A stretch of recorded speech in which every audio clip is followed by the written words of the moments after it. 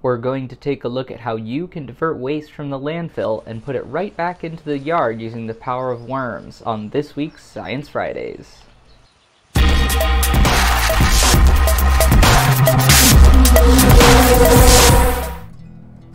The basic materials for this project are a plastic container and a lid. I'm going to be using this 12-inch plant pot and this lid made from a plant dish to make my worm tunnel. Now you don't need to use the same things, you can use any other kind of plastic container that's going to hold up in the ground. The first thing you need to do is cut holes that are about 1 inch in diameter all around the sides of the pot. I tried and failed with scissors and ended up using a box cutter to make this one. The worms won't care about the shape of the hole, just that they can get into your tunnel. That process was going to take a little too long, so I donned some safety goggles and got out the power tools. So this is a 1-inch hole saw that we're going to use to drill a hole in here. Should go quite a bit faster, and that's what I ended up using for the rest of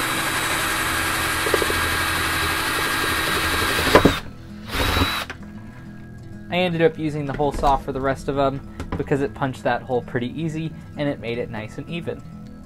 It doesn't really matter if your hole looks like this or this, as long as you have somewhere for the worms to get in and out the sides of this pot.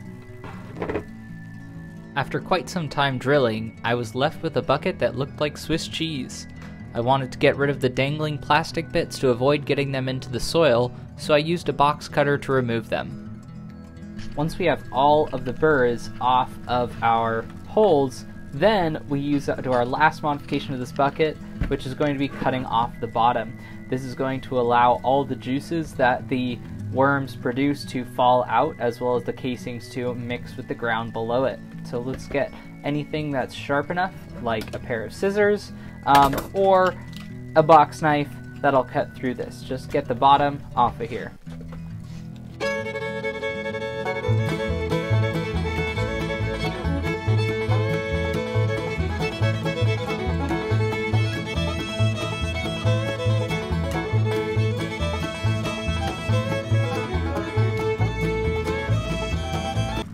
Once you remove the bottom from your bucket, your worm tunnel is ready to go.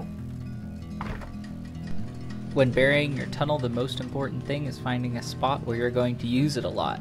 So I'm putting it as close to the trash can as I can out in the garden.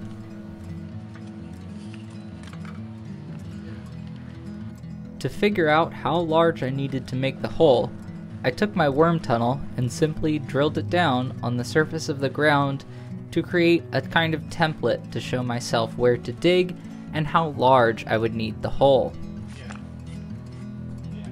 I started digging with a small hand trowel and I wasn't getting anywhere. I decided to grab the big guns, or maybe the small ones, and grabbed a small beach shovel from the shed. I dug with this for a while because I didn't want to completely tear up the whole garden, so I wasn't using the regular size shovel. After digging for some time, I encountered a root, which I suspect belongs to our grapevine.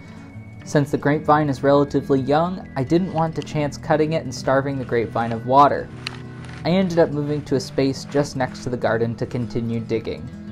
I repeated the process of creating a digging template, and then brushed the mulch out of the area. Underneath the mulch, there is weed guard.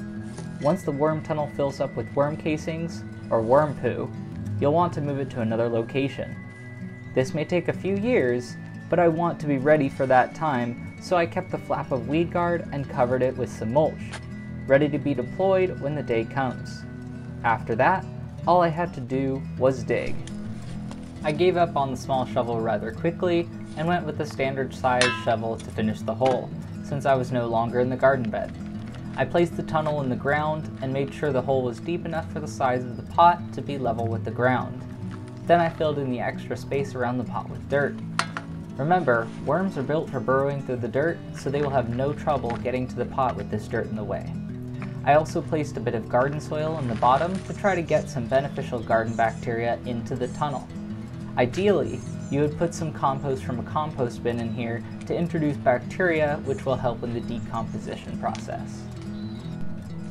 I grabbed some vegan table scraps from our green bin to put in on top of the garden soil. The worms will be able to digest most organic material, but you should avoid putting meat in the tunnel as it will start to rot, smell, and attract animals.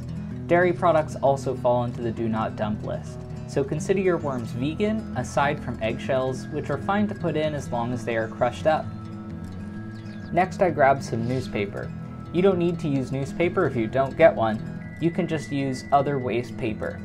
Dampen it and then put it on top of the table scraps.